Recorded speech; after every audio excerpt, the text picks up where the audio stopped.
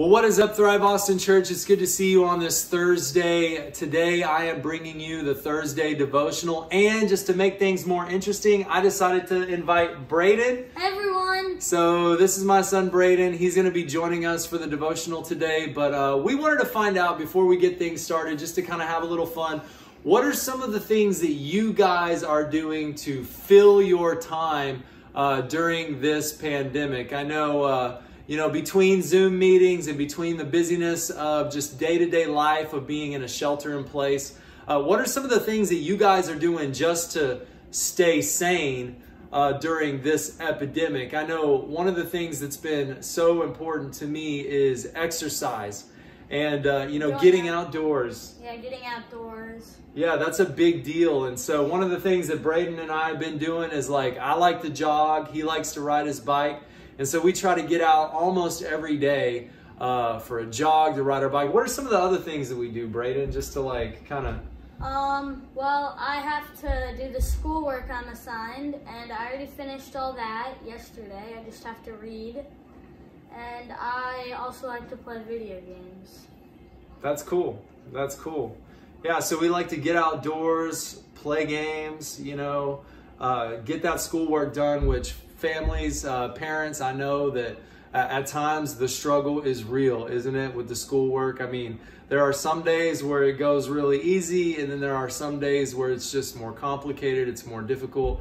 Homeschooling, it's, the struggle can be real at times, but, we're making it work in this particular situation with these circumstances, and so making the best of the situation. So another thing that I've really enjoyed about this time, besides just getting to spend lots and lots of time with family, which has been terrific, it's been amazing, is that as a family, we've been able to develop some rhythms regarding our spiritual growth as well.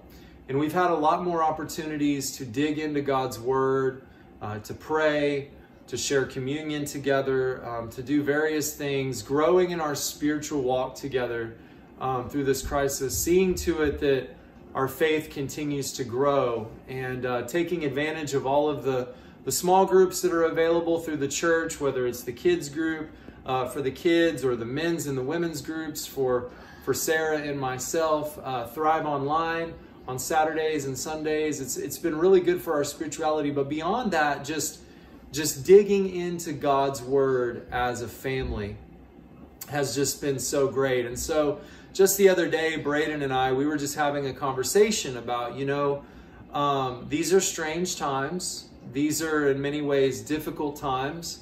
But what stories from the Bible can we relate to being in the situation that we're in today? And Braden actually brought up a really good story. And so I thought I'd have him share a little bit today about what the Lord has been speaking to him through the scriptures. So Braden, why don't you share with them the conversation we were having? Okay, so I thought Daniel in the lion's den, because when he went in that den, he couldn't get out.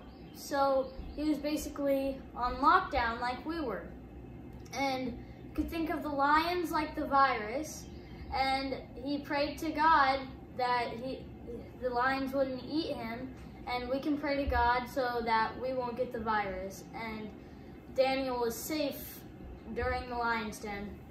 So I thought that would be a pretty good illustration of what's happening now. Yeah, that's really good, and that's really true.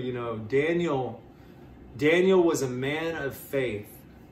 Daniel refused to bend his knee to anyone other than his God. And when the king issued a decree that he must bow his knee and that no other name would be worshipped except for the king's name, Daniel did what he had always done for years and years before. What did he do? He went and he prayed to his God. That's what he did. Whether it was a crisis or not a crisis, Daniel did exactly what he knew he was supposed to do, and he stayed faithful to the Lord, no matter what the consequences might be. And the result was that he ended up getting thrown in the lion's den. But the Lord protected him. That even as he spent the night in a den full of hungry lions, God was his protection. He was his strength. And that through that season, God watched over him. And when the king came the next morning and opened up the lion's den, Daniel proclaimed that the Lord had sent an angel to watch over him and to protect him while he was in the lion's den. And it's an incredible story of God's protection and his provision. That even in difficult times, when there's dangers all around us, that in the midst of plagues and sicknesses and wars and disease and conflict, that God truly is our protector. He is our strength. He is our strong tower. He is the one that we run to in difficult seasons. And so during this season, I encourage all of us, like Daniel, to have the faith to trust in God in the middle of a difficult season, to reach out to him. And look, I get it, for some of us that's just really difficult, because the truth is that many of us, we've received some really bad news over the last few weeks. And the outlook on the future is looking very bleak for some. And God forbid, perhaps you or someone you love has actually gotten this disease. And so look, I know that for some of us, man, this is difficult. It's very, very difficult. But I just want to encourage you to have faith and to remember that God is your protector, he is your strength, and he is your shield. And what's incredible is that after the Lord protected Daniel and Daniel emerged from the lion's den, King Darius, who was not even, he didn't even believe in Yahweh. He didn't even believe in the one true God. This is what he says when Daniel walks out of the lion's den. He says, I issue a decree that in every part of my kingdom, people must fear and reverence the God of Daniel. For he is the living God, and he endures forever. His kingdom will not be destroyed. His dominion will never end. He rescues and he saves. He performs signs and wonders in the heavens and on earth. For he has rescued Daniel from the power of the lions. What is it that would cause this secular king to give thanks to God, to give glory to God, to issue a decree saying that the living God is the only God worthy to be worshiped throughout the entire kingdom? What would cause a secular king to say something like that?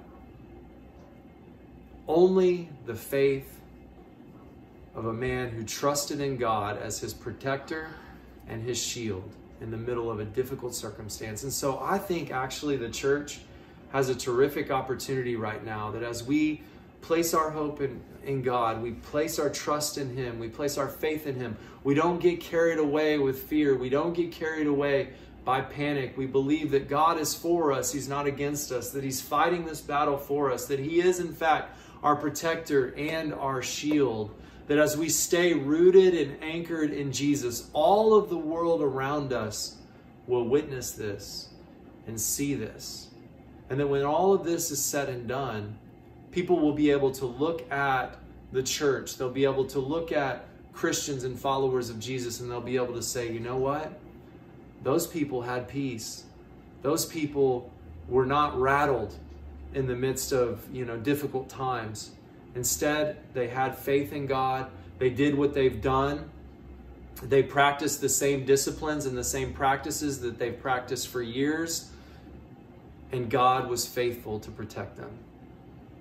So I just want to encourage you, wherever you're at in your spiritual journey, just to remember, God is for you, he's with you, and he's fighting this battle on your behalf. Let's pray. Heavenly Father, I thank you so much, God, that you are here, that you are with all of us who are listening to this devotional right here and right now. And Holy Spirit, I just pray. I pray very specifically for someone who's listening to this devotional right now, who's going through a difficult time. who's going through a dark time. In fact, the Lord is laying someone on my heart who didn't get much sleep last night. You're weary, you're tired, you got very little sleep. You're full of anxiety, you're full of fear, you're full of worry. And I just want to speak to you, and I pray that in the name of Jesus, that you would receive the peace of God. That the peace of God that surpasses all knowledge and all understanding would fill your heart and your mind right here and right now. And that you would know that God is for you, He is with you, and He's fighting this battle on your behalf. Lord, I pray your protection over every single person listening to this devotional today. Lord, would you keep us safe from sickness, keep us safe from this virus. And Father, I pray your blessing over everyone in the name of Jesus. Amen. Hey, thanks for joining us in the devotional today. I hope you got something out of it. If you know somebody that would benefit from it, just feel free to share it, like it, tag somebody in it. Thanks again for joining us, guys. Have a great rest of your week. We'll see you next time. Bye.